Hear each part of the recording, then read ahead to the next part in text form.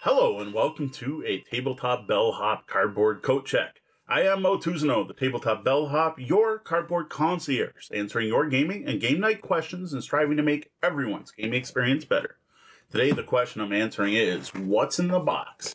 In regards to this is the latest Goonies board game that has been published by the Op. This is the Goonies Escape with One-Eyed Willy's Rich Stuff, a game that follows the plot of the very popular Goonies movie, something that's near and dear to my heart, having grown up watching it, as well as the references to Detroit, because I grew up in Windsor, Ontario, which many people like to call South Detroit. So for some reason, the movie felt closer to home. Of course, the whole movie was about the kids trying not to move here, but let's forget that.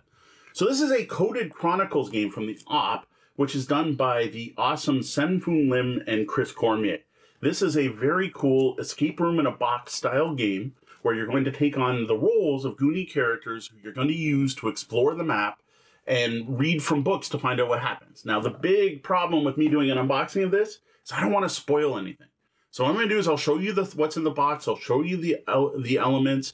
I'll try to flip over, assuming there's a first room, and kind of show you how the system works, but I don't want to go past that.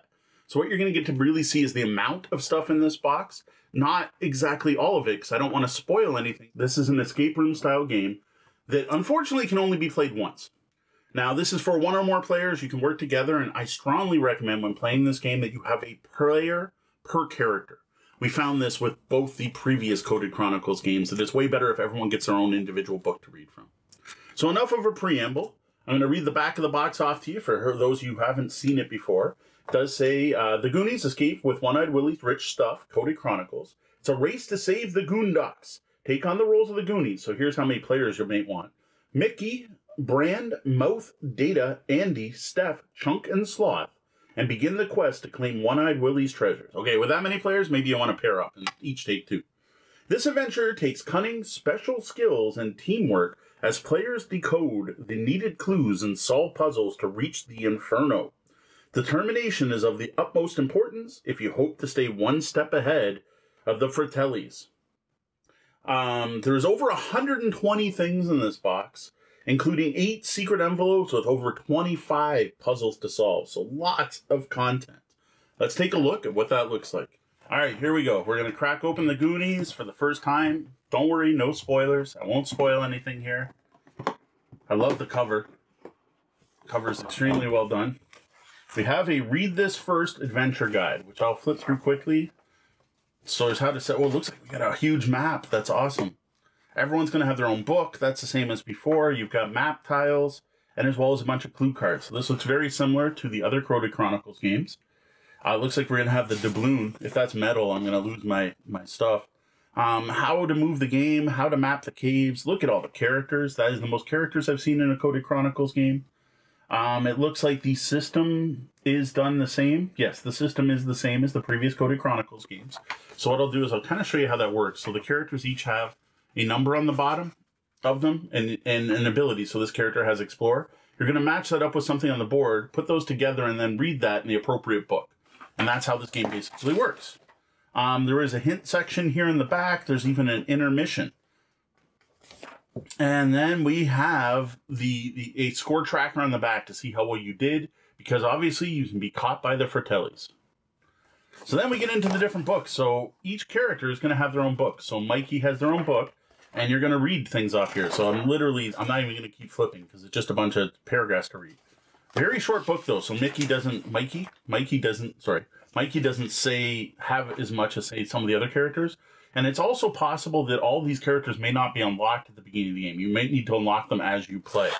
So we're going to put Mikey's book here. Then you have Brand's book. And I do dig the fact they're all done based on different things, which, like I said, not a lot to see here. One thing I will say, the quality is completely different than the previous games. These are all paper, where in the other one, they were the plasticized paper. I think this is better. This is more, it feels better on my hands. And probably cheaper to produce. You've got Mouths. Wow, Mouth might be in it long. Not a lot to say. You've got Andy. Andy's got lots. Stef. Not too short a book. I'm really amused that 6 and 7. I'm not sure why Chunk is 2 books worth. Although Chunk did talk a lot in it. Yeah, Chunk's got a nice thick book. And while Sloth, I am really shocked that Sloth is a playable character. In a way, it's someone you're going to interact with. And Data.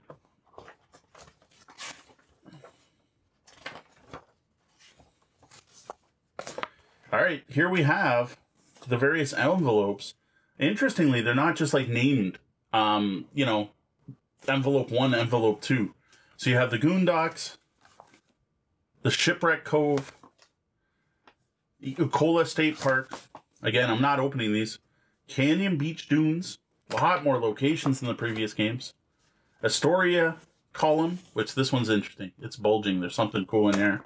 River's Edge, Cauldron Point. Oh, it's not. It's not metal. I was really hoping you get like metal or something. So here's the doubloon. Gold Rock Beach. Then we have map tiles, which again I'm not going to reveal anything except I will reveal A, assuming I have characters I can show you. So I'm going to put that aside. We have a number of very large tarot-sized cards that come shrink. Again, I don't want to really reveal anything here, so I don't want to spoil anything. A dry erase marker, and the map, which is meant to be written on with the dry erase marker. That is cool. That has me excited. There's obviously a mad fold-in thing here with the 2 parts of this doubloon. Oh, and there's music notes on the back. Who knows? But yes, this is dry erase, which is really cool. Then you have the intermission envelope. This is a good one to point out. So halfway through the game, you will be able to save. So the whole thing, I don't know what they list as a time. Does it say on here? The previous ones were 2 hours. This doesn't have a time listed on it.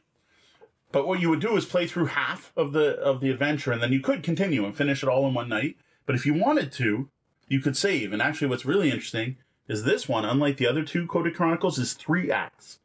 So you can actually save twice during this game, and then this envelope is used to save the information so you can start back up. So there you go. That's everything we have. Unfortunately, I don't have any characters, so I can't really show off the Coded Chronicles system to you. But I'm going to reveal this one map quick. So what you would do is, here's a map. You would put a character next to that and interact with it, which map tile A obviously wasn't like a neat location to explore, so we're going to hide that right away. We left it up for seconds. That's it. So what you basically do is you have numbers on the cards and on the map, and you pick a character to interact with that number, then you read the total number in the book to see what happens. That is the whole Coded Chronicles system, which I have to personally say is brilliant. I love the Coded Chronicles system. The Scooby-Doo Escape from the Haunted Mansion is one of the best experiences my family has had playing board games together of all time. There you have the Goonies Escape with One-Eyed Willy's Rich Stuff. There you have what you get in the box for the new Goonies Coded Chronicles game from the Op. I am really excited to check this one out. There is way more stuff in this box than any of the previous Coded Chronicles games. There's a lot more going on. It looks like a lot more locations to visit. And wow, a huge number of characters. Each character is going to have a different way they interact with the game. One character will get to explore, and another will get to do something else like interact or fiddle or something. So here you have what you get in the box for Coded Chronicles. Note this was 100% spoiler-free. I kind of wish I could have showed it off, but I didn't want to spoil it for myself. I am really looking forward to playing this one, at least with my wife and probably with my kids, though they've never seen the Goonies. So step 1 is going to be to convince them it's not that scary and they should sit down and watch the Goonies, and then we can play this all together. It looks like you might want a very big player count to be able to each have your own book, but then I noticed some of the books are really short. So I have a feeling this is going to be like the Scooby-Doo Coded Chronicles game where characters will jump in and out of the game so that you only control a small number at a time. But we'll see. I don't actually know. So there you go. Goonies Escape with One-Eyed Willy's Rich Stuff from the Op. Looks fantastic. Dry erase map. Oh, that just could be cool on its own. 25 puzzles, I think it said, to solve. Yes, 25 puzzles, 8 secret envelopes, lots of components. You have no idea how heavy this is. It's not like wooden insert heavy, but like compared to the other Coded Chronicles games. We love Scooby-Doo. Looking forward to checking this one out. Thank you, the Op, for sending us a copy to check out. I am Mo Tuzano, the Tabletop Bellhop, your cardboard concierge. You can find me all over the internet as Tabletop Bellhop, one word, where I'll be talking about our plays of the Goonies once we get it to the table. You'll also be able to find a review on our YouTube channel, again, youtube.com/tabletopbellhop, and our blog, tabletopbellhop.com.